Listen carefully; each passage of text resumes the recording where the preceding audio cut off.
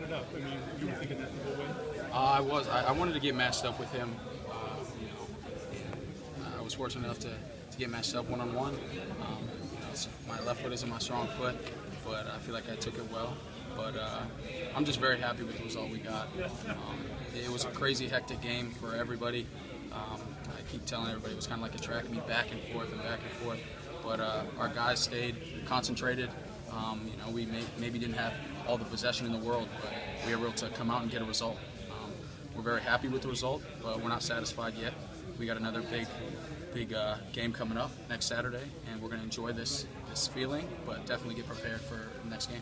When you hit it with your left, did you have any idea that it was going to go through? I had a good feeling that it was going to. Yeah. Is that the biggest goal you scored as a professional?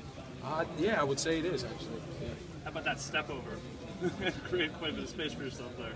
Yeah, I mean, all players always want to try to do the best they can in the game.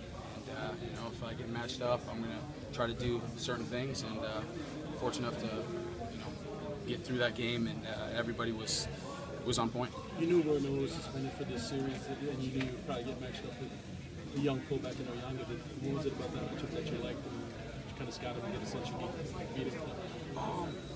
There wasn't too much scouting that went on. I just knew it was going to be someone who hadn't been playing too much, and Farrell and myself just wanted to try to exploit that area, and I feel like we did it well. But there's still obviously things communicationally that we need to work on as well.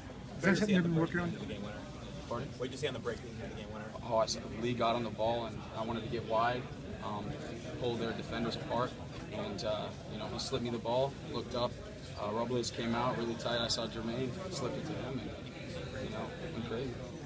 Yellow cards early, first half, and then it can continue. You're afraid somebody's going to get tossed? Not really. It's the playoffs, and everybody's emotions are high. Everybody's competitive. I was a bit surprised that there were so many yellow cards, but that's the nature of it. Guys are competitive. They want to go out there to win, and it's not malicious in any way, but it happens.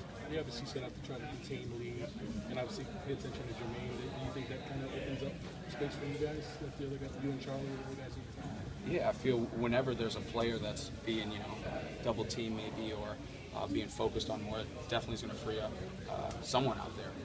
So for me, if that happens to be Lee or Jermaine or Charlie or whoever it is, hopefully I can get open and try to exploit that. What does it mean to go back to Foxborough with the lead? It's huge for us to be able to score 2 goals on the road. It's very crucial. But we know that New York's an unbelievable team, and they have a lot of great players, and they can make things happen at a drop of a hat. So we have to be prepared for that.